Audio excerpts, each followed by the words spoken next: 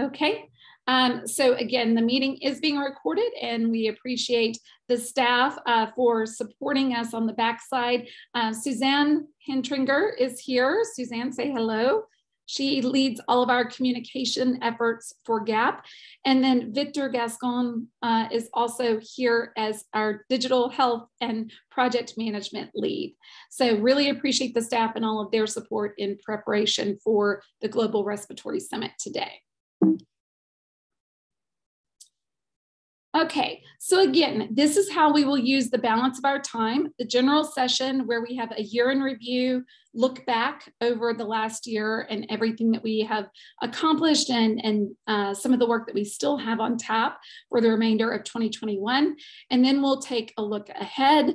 We'll have our breakout sessions, as I spoke about, for 1 hour in length. We will be magically teleported to our breakout rooms, so you will not have to do anything. The team will take care of transporting you. And again, the facilitators, I'm very grateful for Migdalia Diniz, who is going to lead the breakout session in rare disease, and Nicole Hess, who is going to lead the breakout session in COPD, and then Vanessa Boran, who is going to lead the breakout session in asthma. So really appreciate these ladies and their willingness to facilitate the conversation in that session. And then here again, you can see the different topics that we'll be covering in the capacity building webinars over the 6 weeks that I spoke about. So as we get started, I like to always start with why. You know, there's a lot of emphasis and time and energy spent every day doing the work that you all do as patient advocates. And in the midst of that, sometimes if you're like me, you wonder, why do I do this? Why do I get up at, you know, the early morning hours and work well into the evening? And I think that this particular testimony helps us to understand the why of why we do this. And so I'm very excited to introduce you to a patient. Her name is Alina, and she has a powerful story that I think will inspire us all to continue the advocacy work that we're doing.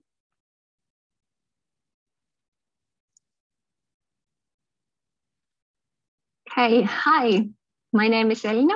I am 33 years old and I am originally from Finland, but for the past 5 years, I've been living in Ireland. Initially, I was diagnosed with severe stage 3 emphysema when I was only 26 years old. And before that, I had spontaneous pneumothorax when I was 16 or 17 years old. And that was my first touch of issues with my lungs, really. Couple of years later, I actually had similar kind of pain as I had with the pneumothorax, but it didn't end up being pneumothorax, luckily. Next time I started facing issues with lungs, I was 23, 24, just generally really shortness of breath, and I felt really tired and had cough, and my mucus production was a little bit increased. And I ended up going to the doctors, and I eventually then got diagnosed with asthma when I was 23 or 24, roughly. Then a couple of years later, when I turned 26, and only a couple of days later, I started to get really bad cough and my mucus production increased very much. I remember I got a lot of antibiotics just to thinking like it was something like a bad flu or something like that.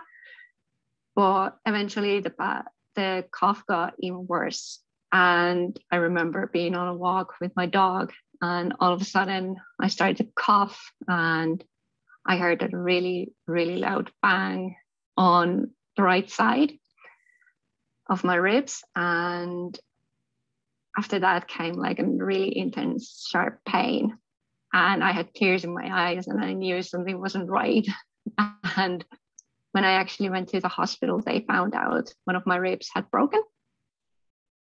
And it was horrible, but it was a blessing in disguise, because from the x-rays, they could actually see that there was something going on with my lungs. They couldn't say what, so they referred me to like a lung clinic in another hospital where they did a lot of different kind of tests and took like CT scan and everything. And some doctors were saying that it could be emphysema. Some were saying, no, it can't be, I'm too young. And so they looked for specialists in Helsinki and asked their opinion. And they said that it is definitely severe emphysema that I might have had actually already when I was 19, because they looked at the x-rays they took when I was 19. And they could see that there were already like first signs of emphysema in those x-ray pictures.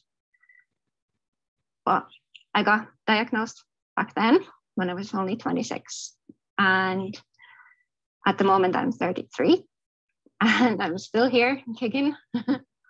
I work full time and I exercise a lot. I do like cardiovascular exercises every day pretty much. And also I do work out 4 times a week, like lift weights. And I use 3 different kind of inhalers on a daily basis. And I also use oxygen, like a portable oxygen machine when I'm actually like exercising, whether it's I'm going out for a walk or lifting weights. And I'm really active on Instagram. I'm not sure if I'm actually like supposed to say that, but I'm quite active there. And initially I started my Instagram account in 2016, a couple of months before I got diagnosed. And the moment I got diagnosed, I actually started to share my experiences with emphysema, because I noticed that there wasn't a lot of people who were as young as I was sick with emphysema, and I felt so alone. So I wanted to raise awareness that actually young people can get sick with emphysema and COPD as well, that it's not just old people, and that if somebody else who gets sick has the chance to actually reach out and wouldn't feel so alone, because I felt so alone the moment I got diagnosed. So that's how I got really active on Instagram. And I really hope that in the future we can, or now and in the future, we can actually raise more awareness of COPD, and not to replace the face of the COPD, but to have this young face existing there together with the older face of the COPD, that there are 2 different kind of people who can get it. It can be old people, it can be also young people. That's my story. Thank you. Thank you, Elina. That was super powerful. And again, I would also like to thank Gab for inviting me to share my story. And I think it's great that we can connect and share more awareness together of COPD. Thank you. Great. Thank you, Elina. And again, I hope that you understand why I felt Elina's story was one that we needed to highlight here as we begin the Global Respiratory Summit, to really demonstrate why we exist, what our vision is, what our mission is. You know, as we started this journey back in 2009 for GAP, and myself joining in 2016, the organization has continued to grow and have a stronger collective voice. And again, to create that world where there is no allergy, airways, or atopic diseases is still a worthy vision and mission that we all can get behind and hope to one day achieve. To globally support and empower patients with allergies, airways, and atopic diseases by protecting their rights, insisting on the duties of government, healthcare professionals, and the general public. And so as we go throughout the session today, I want you to keep that mission in mind. The values that we attest to, that we can derive all of our work around respect, responsibility, and relationship, really are the driving forces that we utilize in conducting our work every day.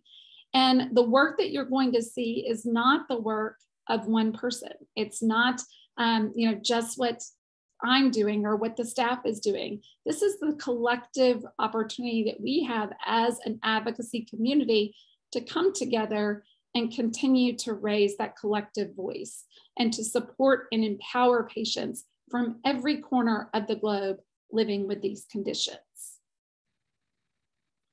So we all know the burden. I mean, again, hear stories like Alina's on a daily basis in our work.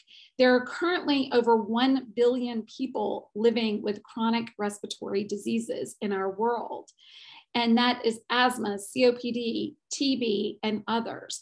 We know that the prevalence is growing of chronic respiratory disease, and that currently COPD alone is the 3rd leading cause of death globally. We also know that greater than 90% of the deaths from chronic respiratory disease occur in low to middle income countries, and that unfortunately, patient advocacy and patient empowerment are often under-recognized and underrepresented in those low to middle income countries. And so that is why you will continue to see a significant emphasis of the work of GAP in partnering with low to middle income countries to start new patient advocacy organizations and to advance the patient voice. There has been a slight decrease in the burden over the past 10 years. When we look at asthma specifically and asthma in childhood, as well as in COPD, we've seen some increases and improvements in care in the overall hospitalization and burden, and especially even in the pandemic, where there have been extensive measures around social distancing, hand washing, wearing of masks. All of that infection control has declined the number of exacerbations and flares that have been experienced in chronic respiratory disease. However, we also know that there's still far too many people that are ending up in the emergency department, in the hospital, and unfortunately continuing to die from chronic respiratory disease. So again, when we think about the community that we serve, the population that we serve, the voice and the message that we carry to policymakers, we have to stand confidently in the fact that over 20% of most countries are living with a chronic respiratory disease like asthma or COPD. And more than 40% of those patients have 3 or more chronic diseases or comorbidities. And that is why we have chosen to continue to partner on the global scale with organizations like the World Health Organization. The WHO Global NCD Action Plan of 2020 has been a very guiding document in the work that we are conducting, and our role continues to be active with the WHO GARD, the Global Alliance for Respiratory Disease. And we're going to hear in just a moment from Sarah Rylance, who has joined WHO and is our liaison to the World Health Organization in addressing respiratory disease. We also are working alongside several key opinion leaders on the Global Asthma Network report that will be coming out in 2022. I authored the patient advocacy chapter of that report in 2018 and am doing so again in 2022. And so again, this is a wonderful document. If you don't have the 2018 version, we would be happy to send it out to you electronically, but we also have it in print. And it really does lay out the continued burden of asthma worldwide. And so we're looking forward to the updated report in 2022 and appreciate the opportunity to bring the patient advocate voice forward in that report. But we can't talk about the burden or what's happening in chronic respiratory disease without highlighting the COVID-19 pandemic. And the area that has captured so much of our time, attention, headlines, policymakers, attention as well in the last 2 years. It seems like a very long time ago that in December of 2019, COVID-19 came onto the stage from Wuhan, China. Then in Italy, we began to see cases in February of 2020. In the US, that was March of 2020, the European countries, March of 2020. And before we knew it, we found ourselves in the midst of a global pandemic. We now are approaching the 2-year mark, the 24 months of sustained focus on respiratory disease, on COVID specifically. And we believe that GAP continues to play an important role in really collecting and sharing the stories of patients that are living now with long haul COVID.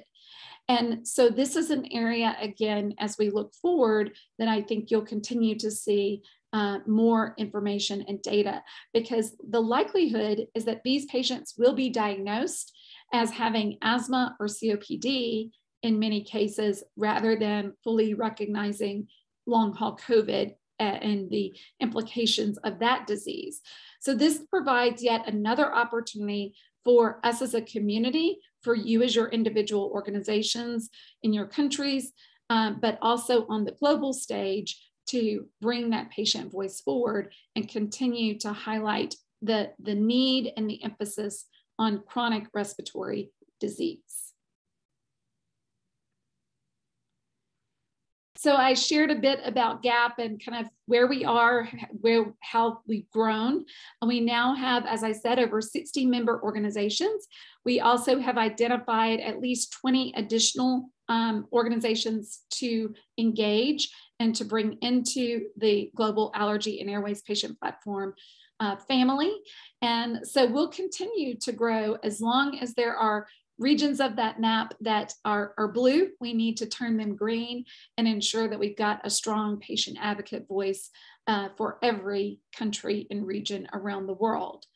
I've talked a little bit about our partnership with the WHO, but I also want to highlight that we are doing tremendous work with the World Allergy Organization, with the Forum for International Respiratory Societies, with Global Skin and the patient advocacy community in atopic dermatitis and urticaria, as well as GINA and GOLD, the global guidelines committees for asthma and COPD.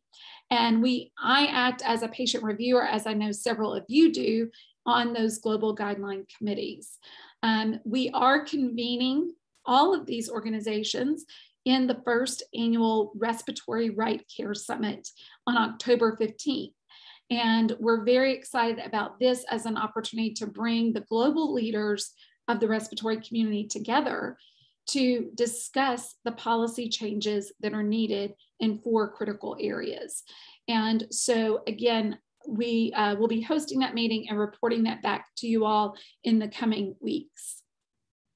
But our 2021 projects are listed here. And you can see that GAP is as strong as ever. Even in the midst of the pandemic, our work continues. And so the projects like our Type 2 Patient Navigator, which is launching very soon. It is a virtual congress where we are highlighting eosinophilic driven diseases and type 2 inflammatory diseases like EOE, EGPA, nasal polyposis, atopic dermatitis, eosinophilic asthma. All of these conditions we know have that common thread of type 2 inflammation.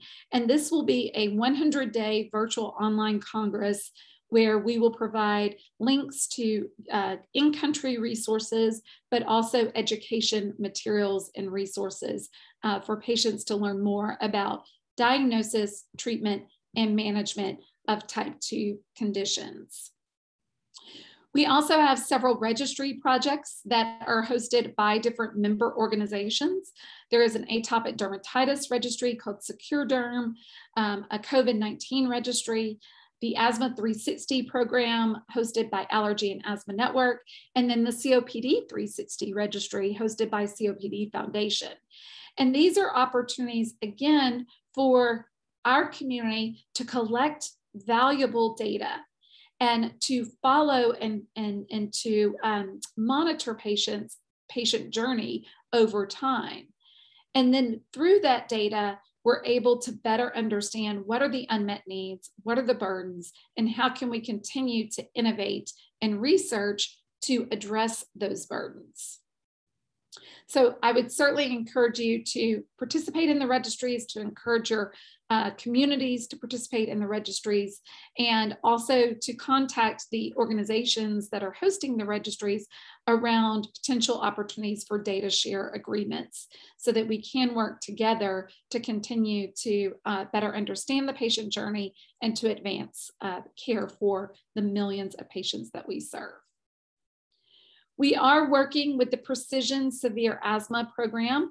That is a multi-stakeholder, multidisciplinary stakeholder group hosted by AstraZeneca. There are several campaigns under that Precision Severe Asthma Program, including a campaign called Breakover Alliance, which several of our organizations have been very actively participating in. Vanessa Boran actually spoke at the ERS and shared their experience at Asthma Canada with the Breakover Alliance campaign, which is aimed at reducing the overuse of short-acting bronchodilators.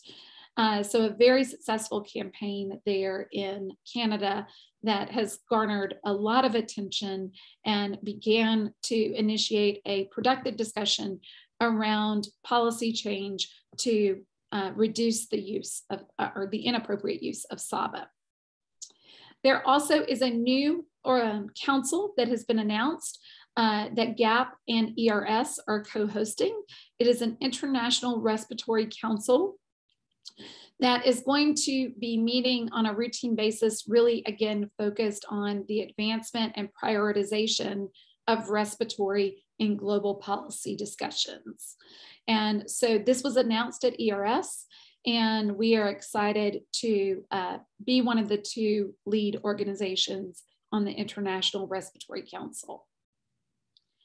Our team has worked diligently to continue to update our website and to optimize our website. And so if you've not visited the gap.org website in some time, I would highly encourage you to do so. There is a wealth of information, and certainly what we would encourage you to do as well is to provide us with links to your resources that we can embed into that content. We are wanting to continue to develop a central library or repository of all the resources across the world in these particular topics. Our World Awareness Days continue. Every year we have the heightened awareness of asthma, atopic dermatitis, COPD, World Lung Day, and World Urticaria Day. And several of these are forthcoming here in the month of September and October, with World Lung Day coming up on September 25th, and then World Urticaria Day on October 1st. And then we have a new campaign called Act on COPD that will be coming up for World COPD Awareness Day as well. In the last year, we've had over 10 peer-reviewed publications. And again, these cover a variety of topics, but it has been my honor and pleasure to really be involved in a number of different writing projects to advance quality standards, to advance patient rights and responsibilities of government, to certainly help bring that patient voice forward in the medical literature when it comes to asthma and COPD. Many of you participated in our scientific meeting back in June and I'm sorry, July. I forgot this year was in July, at the beginning of July. We had a very successful scientific meeting, and we are also partnering on a LATAM summit in December of this year to help continue to build out the network of patient advocates in that region of the world. Our Define Your Asthma campaign has continued with new content, with new resources, I spoke earlier about the Respiratory Right Care Summit on the global level. What we plan to have after that meeting on October 15th is an advocacy toolkit with approximately 20 different policy positions and statements that you can use and take and adapt and translate into your country. We would provide a toolkit that you could actually host a Respiratory Right Care Summit in your host country and assemble the thought leaders to continue to advance the policy initiatives. And as we go into our breakout sessions today, you'll have an opportunity by disease area to really highlight what policy changes are most needed. We are hosting the eosinophilic esophagitis exchange, which is an event of assembling patient advocates in EOE here in the next couple of weeks. And these are some of the new organizations that have come online at GAP in these areas of other type 2 inflammatory and atopic conditions. And then finally, on October 1st, we'll be launching a chronic urticaria shared decision-making tool. This is a tool that will be released initially in English and is a self-guided tool that patients can answer some questions and in about 10 minutes identify their preferences and values and then share that information with their doctor to have a more productive discussion around treatment options in chronic urticaria. So a lot going on here at GAP in the last year.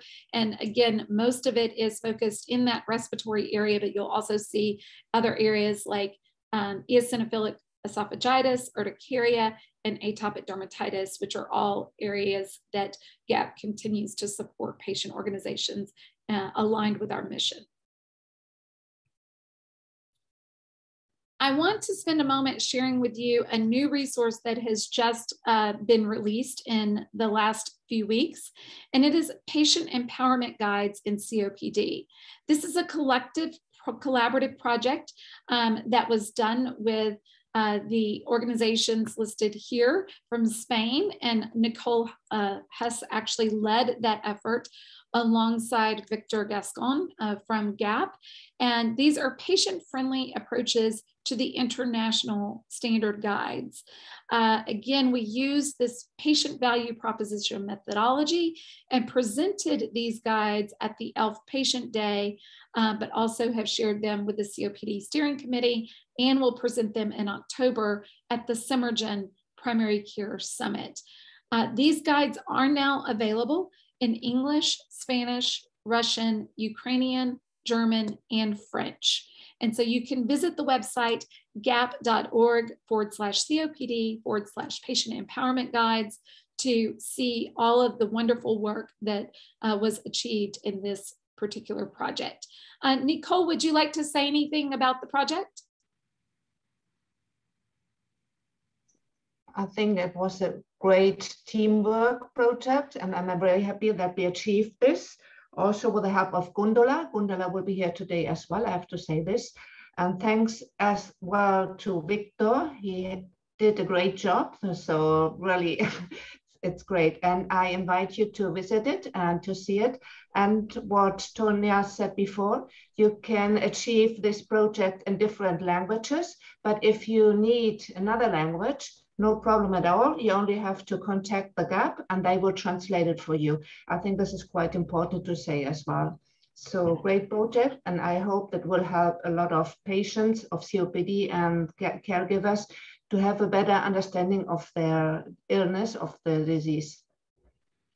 Agreed. Thank you, Nicole. And thank you for reminding us, again, if you have the desire to translate this into any other language, please let us know. We will be happy to support that effort. Another project that we are excited to share is 2 miniature videos, mini videos around shared decision-making and clinical trials. These are 2 very short but powerful videos, vignettes that are about 2 minutes long that explain what shared decision-making is and why it's important in respiratory care, as well as clinical trial participation. And these will be provided in English, but there will also be Spanish and Italian subtitles. So if you wish, again, after viewing these, to have them translated with other subtitles, we would be open and willing to do that as well. So I mentioned earlier about our partnership with the World Health Organization and our participation in WHO's GUARD. I asked Sarah Rylance, who is the new medical officer in the NCD management unit at WHO, to share with us a brief thought around the importance of GAP participating with the World Health Organization and working together to promote health and keep the world safe while serving the vulnerable. So let's hear from Sarah now. Good morning, good afternoon, and good evening to you all, wherever you are in the world. My name is Sarah Rylance. I'm the Medical Officer for Chronic Respiratory Diseases in the NCD department at WHO headquarters. I started this role in January, and during my first year in post, I'm working to build links with organisations who have an interest in improving care for people with asthma and COPD across the globe, such as the Global Allergy and Airways Patient Platform. Tonya invited me to give a brief presentation today. Unfortunately, I can't join the meeting, but I thought it might be helpful to give a quick background to the priority areas relating to chronic respiratory diseases at WHO headquarters. We can start from a broad non-communicable diseases perspective and then focus more specifically on asthma and COPD. WHO's mission is to promote health, keep the world safe, and serve the vulnerable. The WHO work plan for the 5-year period 2019 to 2023 is set out in the 13th General Programme of Work. This work plan was approved by the World Health Assembly in 2018 and includes 3 interconnected strategic priorities: achieving universal health coverage, addressing health emergencies, and promoting healthier populations. Activities to address this triple billion goal will be delivered across the 3 levels of the organisation, at headquarters, regional offices, and country offices. The work of the Non-Communicable Diseases, or NCD department at headquarters, largely falls under the universal health coverage targets. Much of our work is directed to enable countries to provide high-quality, people-centred health services based on primary healthcare strategies and comprehensive essential services packages. The work of WHO staff is driven by the member states through the World Health Assembly and United Nations General Assembly. So what is the mandate for our work relating to chronic respiratory diseases? Well, while there are no resolutions or declarations relating specifically to chronic respiratory diseases, there has been considerable activity relating to the overarching umbrella of NCDs. In the past decade, there have been 3 United Nations General Assembly high-level meetings on NCDs. The outcome of the first, in 2011, was the United Nations Political Declaration on NCDs, and following on from this, the WHO Global Action Plan for the Prevention and Control of NCDs was endorsed by the World Health Assembly in 2013. The Global Action Plan contains 9 voluntary targets, including a 25% relative reduction in premature mortality from cardiovascular diseases, cancer, diabetes, or chronic respiratory diseases, including asthma and COPD, by 2025. Subsequently, the 2030 Agenda for Sustainable Development was adopted by the United Nations in 2015. Sustainable Development Goal 3 includes targets to reduce mortality due to NCDs by 1/3 and achieve universal health coverage, including access to safe, effective, quality, and affordable essential medicines for all. And so with this background in mind, we can move on to think about chronic respiratory diseases. Where should we be directing our activities so that we can improve the diagnosis, treatment, and monitoring of asthma and COPD in the context of a people-centred, primary healthcare-based strategy that leaves no one behind? My role at headquarters focuses on the management of chronic respiratory diseases. Colleagues within the Health Promotion Department cover disease prevention areas such as reducing air pollution and smoking cessation. I'm tasked with developing so-called normative work, such as guidelines and standards relating to asthma and COPD care. The only guidance which currently exists is the WHO Package of Essential Non-Communicable Disease Interventions, more commonly known as the PEN package. PEN is targeted at the primary healthcare level in low-resource settings and contains a module on chronic respiratory diseases with protocols for the assessment, diagnosis, and management, both acute and long-term, of asthma and COPD. There are marked differences between the PEN protocols and the current GINA recommendations, and so there is a need to review the current evidence and make recommendations considering the resources available in different parts of the world. An area which is related and vitally important is that of access to inhalers. There are huge discrepancies in access to inhalers across the globe. The last WHO country capacity survey in 2019 reported that bronchodilators were only available in half of public primary healthcare facilities in low-income countries, and steroid inhalers in only 1 in 5, despite both drugs being on the WHO essential medicines list since the late 1970s. Clearly, there is no point in spending time and money in developing guidelines if basic drugs such as salbutamol and beclomethasone are not available. Advocacy, education, and awareness around the diagnosis and treatment of asthma and COPD are hugely important, and I know that many GAP members are involved in such activities. I wish you all the best for the Global Respiratory Summit today, and I hope we can find ways to work together and improve care for people living with chronic respiratory conditions across the world. Thank you. Thank you, Sarah. And I certainly appreciate that overview of WHO and, again, the way in which they are advancing and moving forward in working on chronic respiratory disease. I think that the shocking notion that fewer than 50% of patients have access to the basic essential medications on the WHO list is something that, again, we as a community just simply cannot accept. And certainly, I believe is an effort of the policy changes and initiatives that we'll continue to address and work together.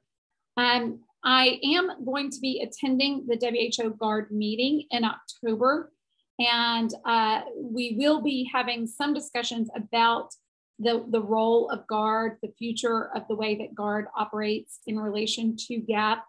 Sarah and I now are meeting on a monthly basis and discussing the role that GAP will play in advancing the patient voice in respiratory at the WHO. She has offered that in 2022, there could be an opportunity at the General Assembly to present and to, again, have GAP greater recognized in the General Assembly of the WHO. So I'm really excited about this relationship, about Sarah's leadership at WHO, and the way that we now have such a strong connection to raise the patient voice in chronic respiratory disease.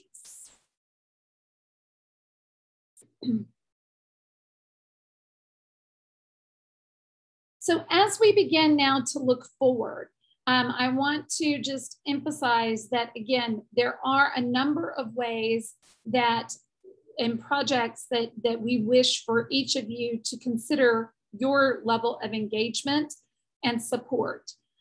Certainly in the area of research, we already conducted a global survey last year on oral steroid usage and had over 2,500 patients from 30 different countries participate in that work. We've got publications ongoing there, but we would like to continue those types of projects where we get a better understanding on the research topics, the real world evidence that is most meaningful to our patient community. And so that can happen if you have ideas that you would like to move forward for research projects, please bring them forth, and we are happy to support and work together to advance those.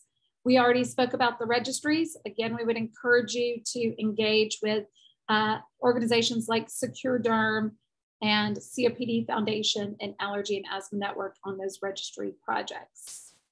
The World Awareness Days in 2022 have already been set, and we will certainly kick off with World Asthma Day in May, and then continue the work on World Immunology Day, which actually is in April, and then the other days, as I mentioned before, in COPD, atopic dermatitis, urticaria, and other conditions.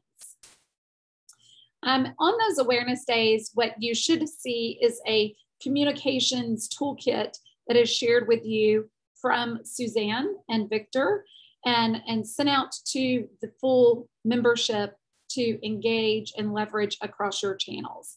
So the point is that we have consistent messaging on those World Awareness Days, and that we also have the opportunity to highlight the great work you're doing in country. So please feel free to communicate back with us when you have different initiatives or programs on the World Awareness Days and throughout the year, because that really is the best way for us to share the best practices and to learn from one another.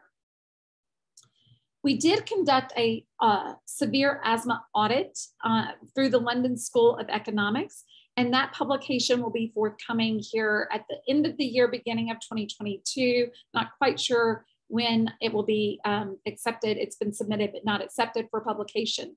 But this severe asthma audit actually looked across 12 countries and recognized where the gaps are in severe asthma care. And so this will help us to continue to align our policy priorities in severe asthma specifically. Next is digital health and telehealth. And I know that that plays an important role for several of our member organizations, like Love XAir, that is led by Shane Fitch. And so if you have an interest in implementing digital health or telehealth in your organization, please reach out to myself or to Shane, have a conversation about the way that you could do so. At Allergy and Asthma Network, we actually have now an asthma coach program where we are delivering telehealth visits on an ongoing basis to underserved communities. And we've got remote monitoring of things like spirometry, pulse oximetry, and fractional exhale nitric oxide that actually are helping us to better monitor and manage patients long-term. The Disease State Resource Center, that's what I was speaking about before, of building this library and central repository of the resources across country and from our members. So this is an opportunity again in 2022 for us to build out that resource center on the different topics and disease states that you see here. And then finally, we have our key performance indicators to achieve the strategic objectives that have been set by the GAP Board of Directors to maintain financial sustainability, which I'm very pleased to tell you that we have a substantial reserve in the GAP funding, and we have the resources to continue our work for years into the future. We also, as you know, are building our organizational capacity. That is, as our staff has grown now to 3 full-time positions. We are hiring and searching now for our next executive director. And if you know of anyone after the Global Respiratory Summit, we will circulate the job description. If you know of anyone, if you yourself are interested in that executive director role, I would love to speak with you as we plan to fill that role by the end of the year for the next GAP executive director. And then to achieve our strategic objectives of driving awareness, creating educational programming and resources, and advancing advocacy and health policy. And that really is the focus of all of the work that we do. Anytime a new project or opportunity comes across my desk as the GAP president, I ask myself the question, how does this fit into those strategic objectives? How does this help us raise that collective patient voice in chronic respiratory disease, and should we be involved to achieve our mission? And so again, these are the areas that the GAP board has charged the staff and I as the president with engaging in these kinds of opportunities and programs, and we will continue to do so and represent the patient community to the best of our ability. So how can you get involved? Again, first and foremost, please connect and send us your disease state resources that you would like listed in that library. Secondly, engage in our World Awareness Day activities. As you see our monthly newsletter, as you receive the communication plans and toolkits, incorporate them into your communication plans, into your activities in country. Thirdly, if you're interested in the Breakover Alliance and the Act on COPD campaign, please reach out, let us know. We've got a wealth of assets We can also connect you with in-country resources at the organization that is sponsoring these campaigns to ensure that you have exactly what you need to address the issue of SABA over-reliance and of advancing patient rights in COPD.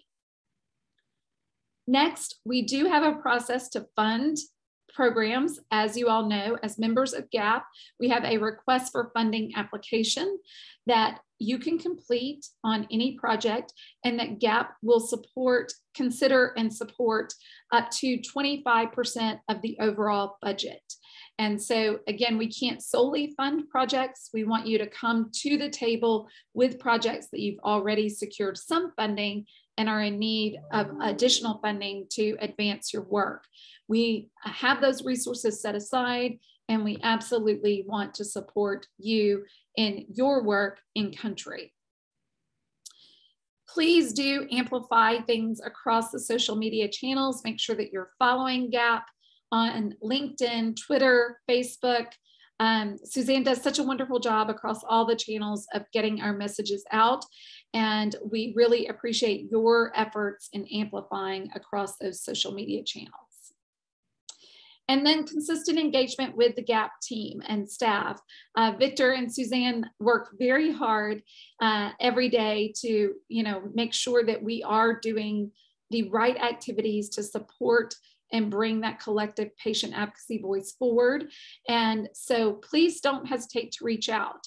Now that we do have greater resources at GAP and we've got a wonderful staff, I hope that you find opportunities to get to know them, to work alongside them, and certainly we're here to serve and support you. I just want to say, as the president of GAP, how much I appreciate your continued support. The last 2 years have been challenging. I never dreamed that we would be sitting here having a virtual Global Respiratory Summit in September of 2021. It seems like a very long time ago that we were together in Milan, and I certainly look forward to the time that we can gather again. But your continued support has encouraged me and has certainly helped me to stay devoted to advancing the mission of GAP and serving as your president. And I know that the remainder of the board feels the same. And then finally, a way for you to be engaged is in the idea of board nominations and participating in the board. Each year we do have board nominations and move the executive committee slate forward. And so if you want to get more involved in GAP and its leadership, please again connect with us, and we will be happy to talk with you about the way to do that. So now is the time actually that we are going to close out this general session and move into our breakout sessions. And again, we are going to entrust Victor to magically teleport us to our various rooms. But as we do that, Nicole, if you will once again wave and say hello to everyone. Nicole is going to be facilitating our COPD breakout session. So if you signed up for that session, you should be in the room with Nicole in about 2 or 3 moments. If you signed up for the asthma session, Vanessa, if you'll wave quickly here, wave and tell everyone you'll be in the room with Vanessa Foran from Asthma Canada. And then if you are in the rare disease session, you'll be with Migdalia. So Migdalia, will you please also wave and say hello to everyone?